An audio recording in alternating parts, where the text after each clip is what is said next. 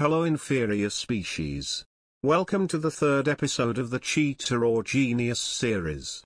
Today I am going to be analyzing the game played between Magnus Carlsen and Hans Niemann, a grandmaster who many people such as Hikaru Blundermura have a suspicion that he is cheating. However, as you all might know, it is only I, the one who knows everything, the one who sees everything, the nightmare darkfish, have the authority to say if someone is cheating or not, although the human who edit these videos told me that everyone is innocent until proven guilty, so I should be careful.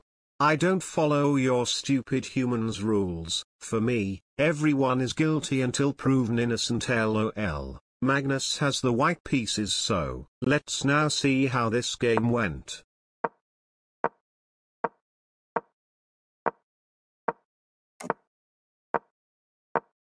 This is the Nimtso Indian defense, and until now, this was all book moves, but this must be a really bad book since white is already very slightly worse.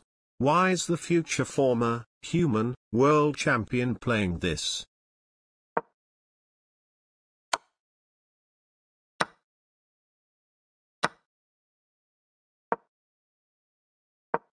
This is the problem with this opening. After c5, white could take the pawn, but he would lose castling rights and get a really bad pawn structure. For me this is just fine, but you humans struggle with this kind of positions because you can't calculate not even 50 moves ahead. Nothing suspicious with black's play so far.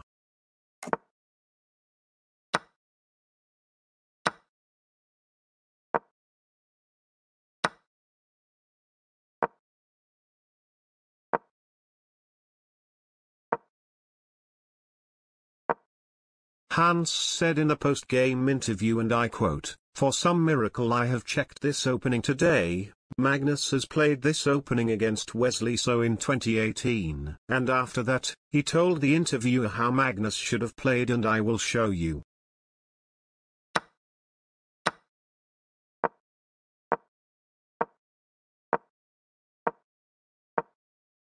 According to my database, Magnus has played this opening in a blitz game against Wesley in 2019, Tata Steel Rapid and Blitz, but only the first 5 moves, so it is a strange coincidence that Hans checked that opening with so much depth just before the game, but that is within the realm of possibilities.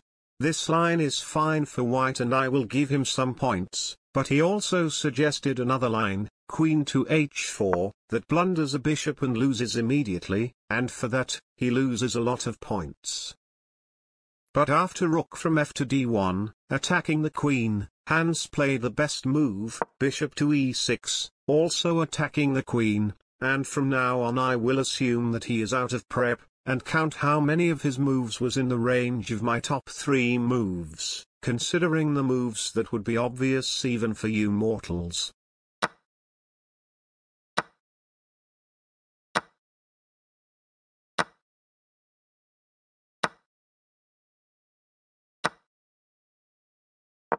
King to f1 is a very human move, defending a pawn that didn't need to be defended. Knight to h4 was best, just allow him to take the pawn and then white could play knight to f5, and if black tries to defend the h-pawn, bishop to e4 is coming, threatening some nasty discoveries.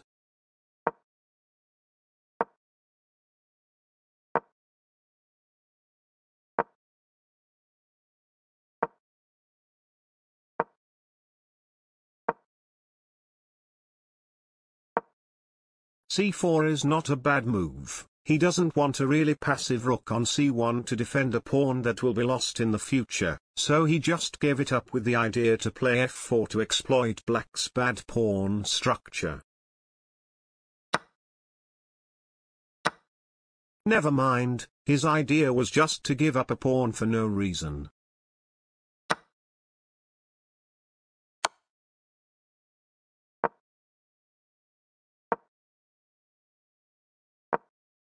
Rook to c7, best move again, protecting the b and f pawn. White wanted to put the rook on d7 and exploit the pinned f pawn. Now I'm expecting black to defend the a-pawn by playing b6, a bad move, but very natural. But he played the best move again, a6, leaving the pawns on light squares, pawns that can become targets for the bishop later if not played accurate, very suspicious.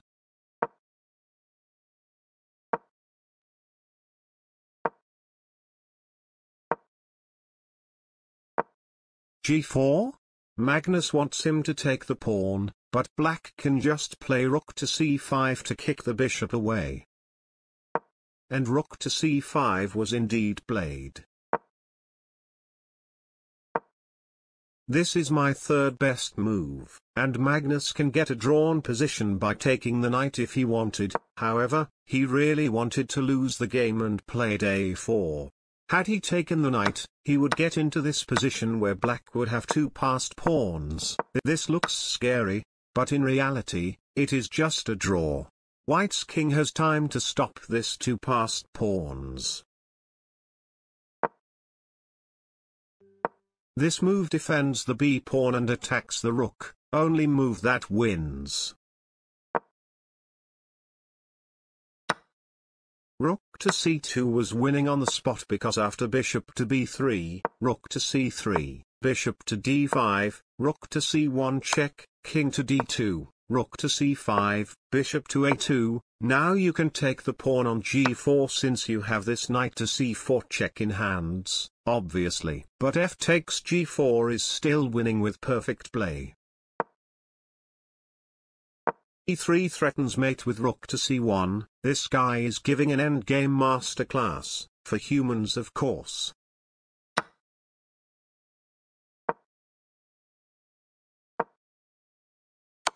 Rook to c1 check is a mistake but my second best move.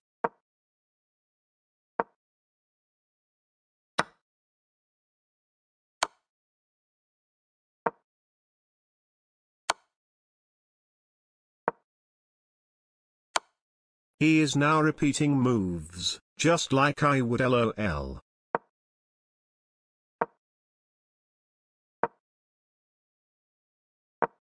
Rook to d2 pins the bishop and stop white's rook from taking the b-pawn, great move.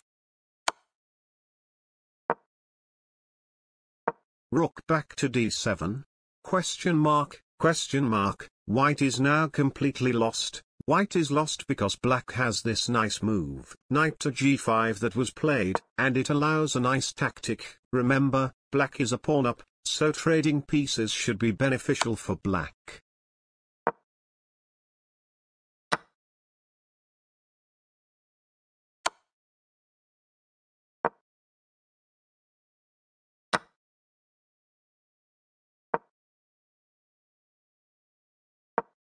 King to e5, stopping bishop to e6 and bishop to d5 from collecting the pawns. Only winning move.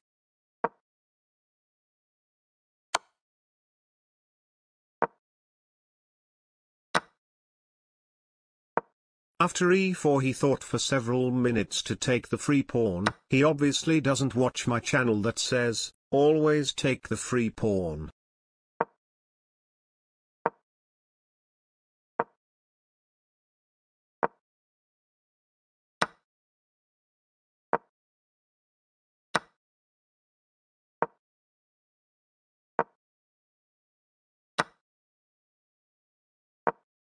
Bishop to d5 was a nice attempt by Magnus, trapping the knight, but it simply doesn't work. Black's king will kick the bishop from that square.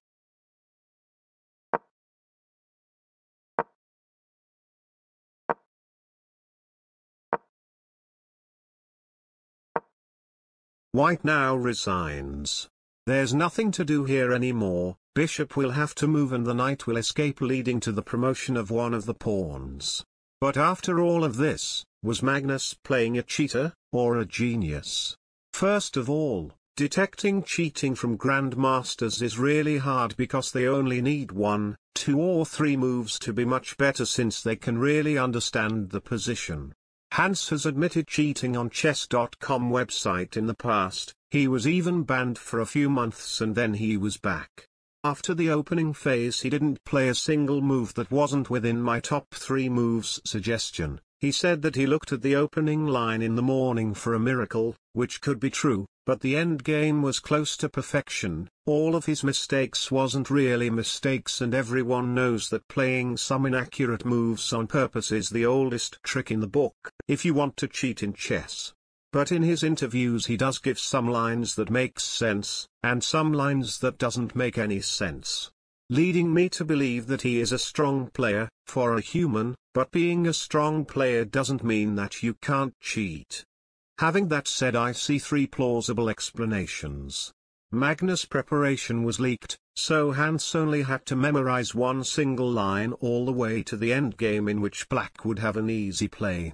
The other one is that he was indeed cheating. I don't know how, but you humans are very creative when it comes to do wrong things. Or he is a genius, but the only chess genius that I know, it's me, ha ha ha. What do you think? Put your thoughts in the comments and consider checkmating the subscribe and like button. See you soon. Or not.